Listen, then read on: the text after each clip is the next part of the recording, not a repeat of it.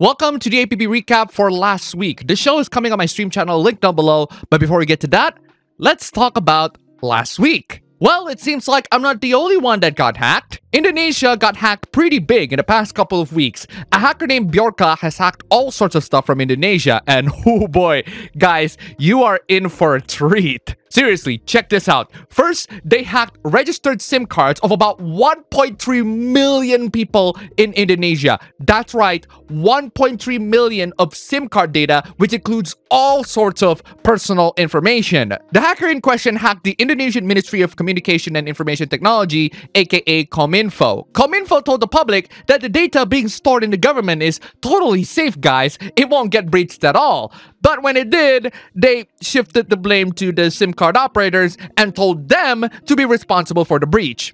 It's basically this. I gotta blame somebody, otherwise it's all my fault. Fuck that. But don't worry, guys. The story gets worse. And also, funnier. Knowing that there's a big threat towards Indonesia's cybersecurity, what was the response from the ministry? Hacker? Please don't hack. Please don't hack.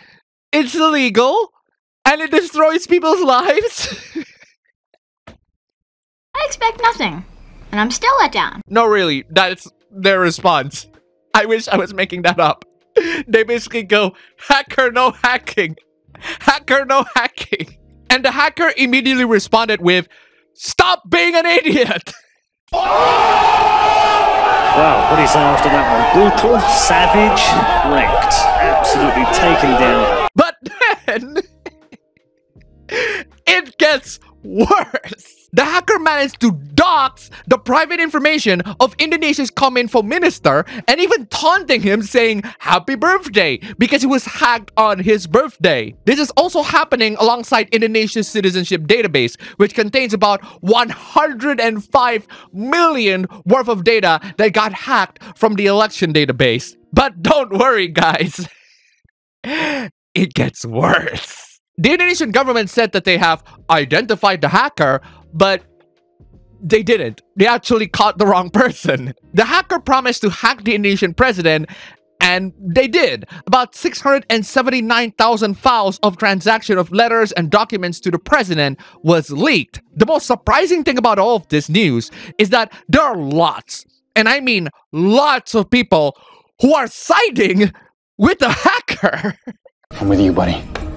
Screw that guy. That's right. There are lots of people who are siding with the hacker in question. It doesn't really matter that the hacker breached through all sorts of national security and leaked all sorts of classified information. What matters is that the digital security of my country is absolutely garbage. And I mean garbage. The National Army's Twitter account got hacked. I wish I was kidding. It really did get hacked. Not by the same hacker, but still. So when the hacker practically demolished a lot of Indonesia's government cybersecurity, this is what happened.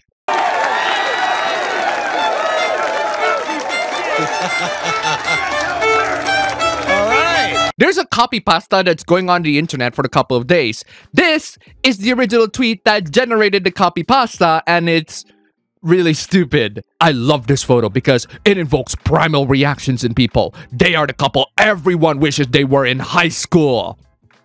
It's just a couple kissing. I mean, even if I'm single, which I am not, I still wouldn't have this primal reaction you were talking about. I wasn't really interested in finding girls or kissing girls in high school. I'm only interested in playing games and survive high school. Because what do you know? High school is very difficult. The thing that really makes people upset about this photo is how effortless it all is. These two are born into success. Neither had to work hard to become who they are. They just are. They're an unreachable ideal to most, yet they are so without effort, rage invoking. Okay, if you're one of those people who think that relationships don't need work, it will fail. Maybe you don't need work getting a relationship. That's possible, but maintaining one is not easy. In fact, if you believe that your relationship is not that hard to maintain, that relationship will fail.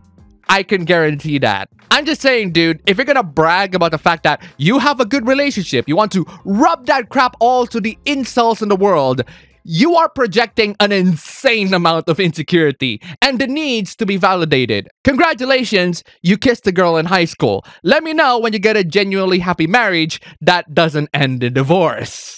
Speaking of relationships, just a bit of warning, guys. Relationships will especially fail when you decide to date e-girls. If you think that you can get a good and loving relationship with an e-girl, you're wrong and you're an idiot. I mean, there are exceptions, of course, but for the majority of you, you can't handle it. You can't. Trust me, you can't. And it's especially wrong if you think that the e-girl you're simping over is your high school crush. That's what this person was trying to do, which is to pay money for his high school crush's OnlyFans account. Yeah, you know what? This is the kind of person that the previous post was talking about. This is the kind of incel that the other person was trying to shame.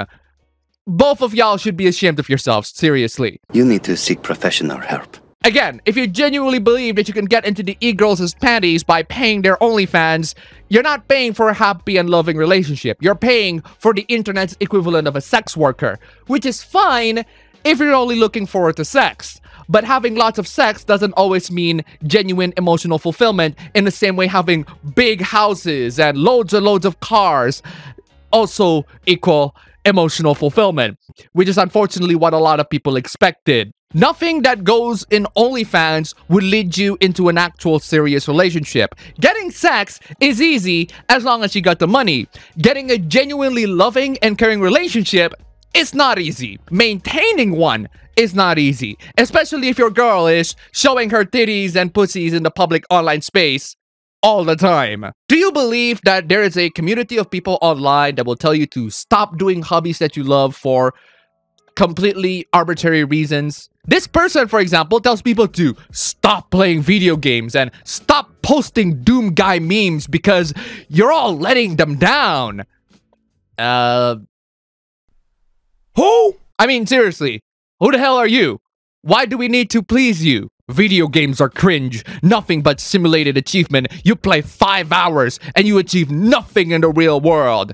That's right, nothing is achieved in the 5 hours you play in that game aside from, you know, genuine happiness. I know, shocking. People being happy from playing video games. It's a really novel concept for a lot of the non-gamers out there. Could have read a short book in that time or done some exercise. Oh yes, I have been reading short books. And exercise too. I've been doing that more every morning, losing more and more pounds and feeling stronger and stronger. Certain books manage to motivate me in some way or the other. And even after all of that, I still play games. Because games are fun, and I'm a responsible adult who can manage my time properly. The internet is a really harsh place, and people pretty much know about that already.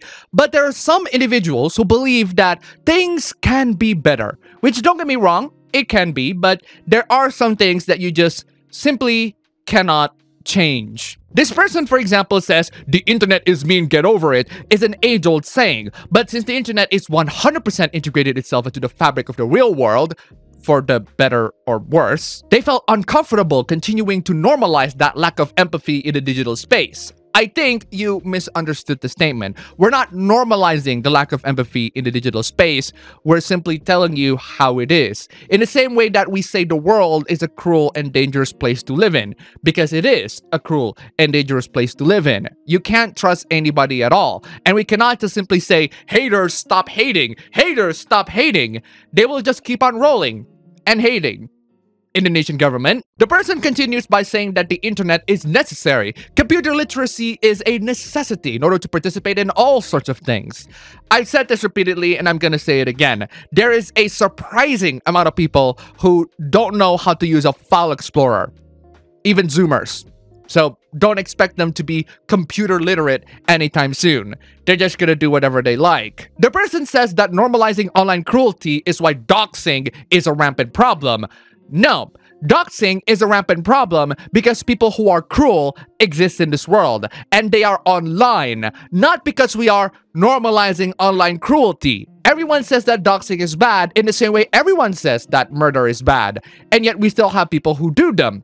It's almost as if human beings aren't really nice people. The person said, just because the other person are mean doesn't mean you can be too. That I 100% agree. We have to try to be better than those people. But unfortunately, those people will still exist. Because again, not all human beings are born nice. That's just how it is. We are very cruel and unforgiving creatures. This person is, I don't know, mad at something. Right-wing people get mad as fuck when you tell them anime hates them though. Okay, first off, wherever you are in the political spectrum, you do not let your own political stance affect your opinion on fiction. Otherwise, you're not judging the fictional content fairly. So, if you look at anime and think, this anime is too left-wing, this anime is too right-wing for me, I won't watch it. I think you need to step away from political discourses for a bit. They think Konosuba kids want to be their friend. Which Konosuba kids? These ones?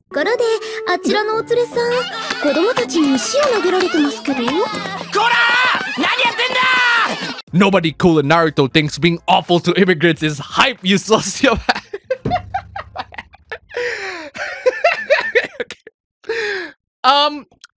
Everyone in Naruto would disagree with you.